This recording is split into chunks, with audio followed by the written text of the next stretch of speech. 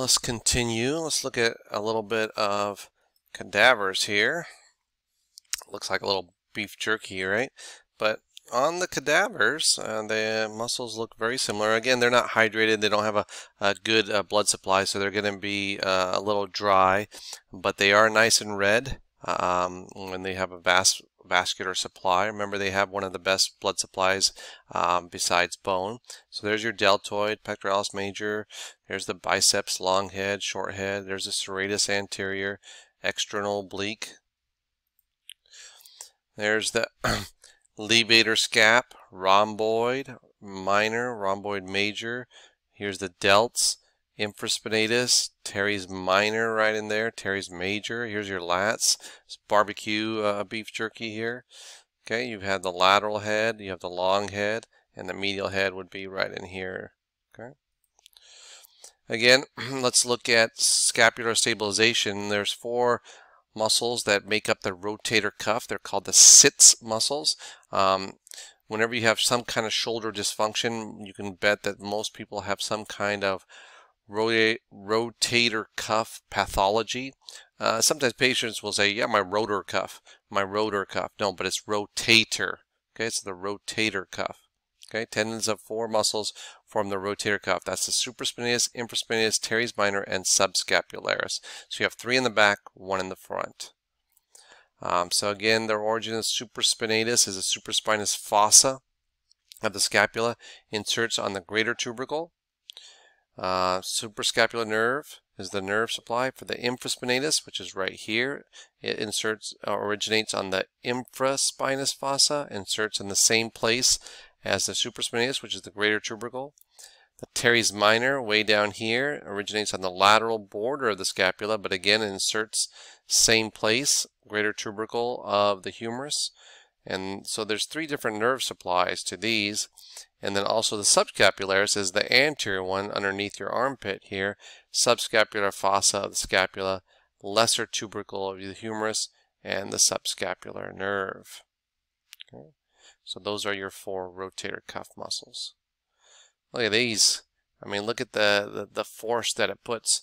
I'll show you a video, but in the video it shows that the pitchers can throw their shoulder at about 9,000 degrees per second and put about 55 to 90 Newton tons of torque on the elbow.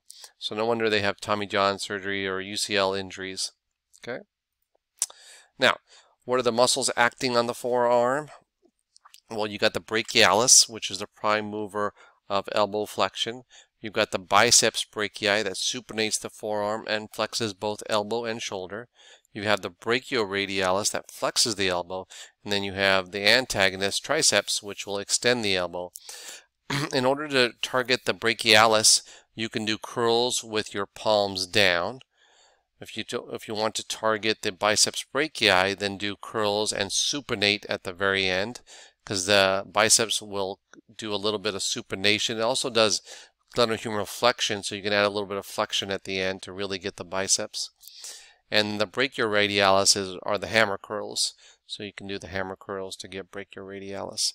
Triceps, you can do rope extensions, skull crushers, push-ups, diamond push-ups.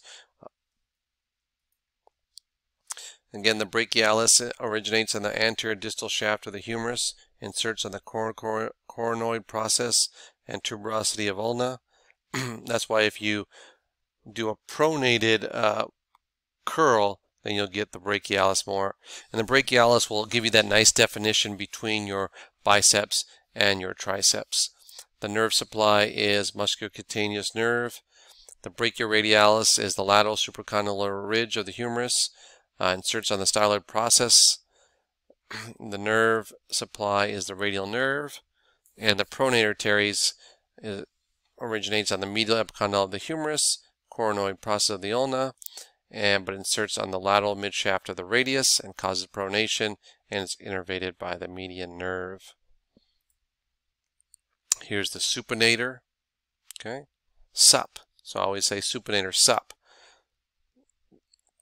Pronator teres is down, and you see the crossover that way. Look at these forearms, amazing. So that's extensor digitorum, Lateral epicondyle of humerus inserts on the dorsal aspect of phalanges 2 through 5. Nerve supply is the radial nerve. Then you got the flexor carpi ulnaris, medial epicondyle of humerus.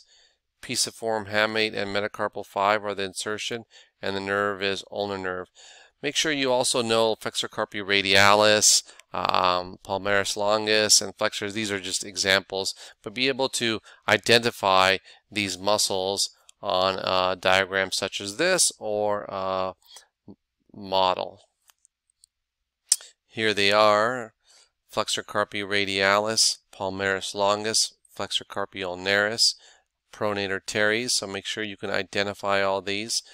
Deep to that would be the flexor digitorum superficialis and also the flexor hallucis longus. So you got the superficial layer, then you have an intermediate layer, then you have a deep layer, which is the flexor digitorum profundus and the flexor pollicis longus. Okay.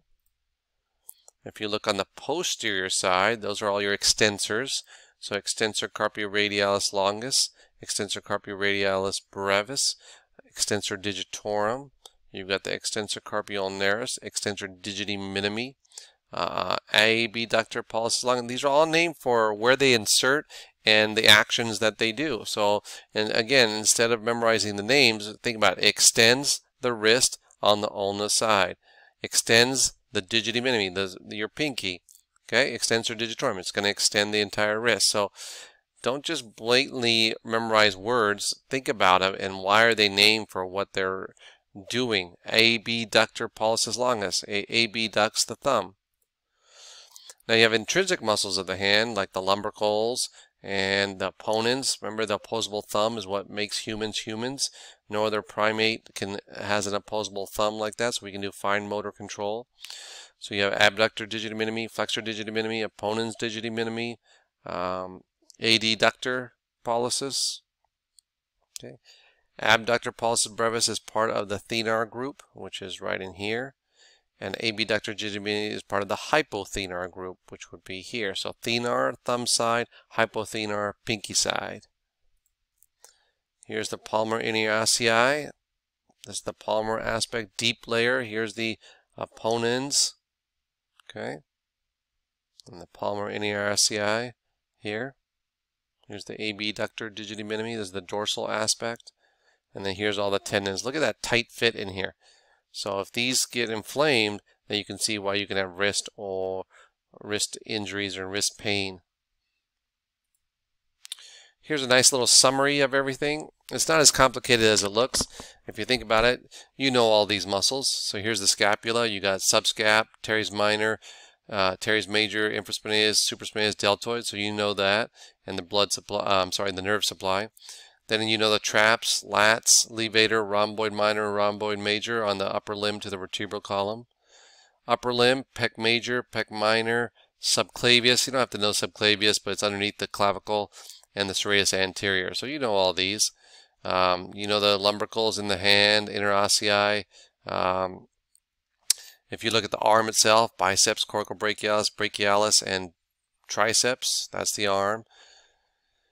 The forearm, you have the anterior forearm, posterior, and the lateral. The lateral is where the brachioradialis is, extensor carpi radialis longus. Anterior are all your flexors. So flexor carpi radialis, flexor carpi ulnaris. So if you're in the anatomical position, these are the muscles that you would see. And then the extensors are on the posterior side. So in the anatomical position, this would be on the posterior side.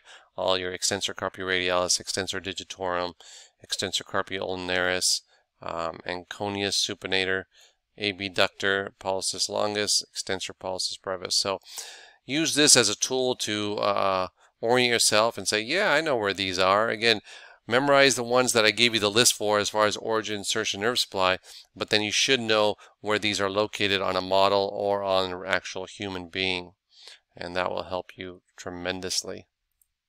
All right, the end.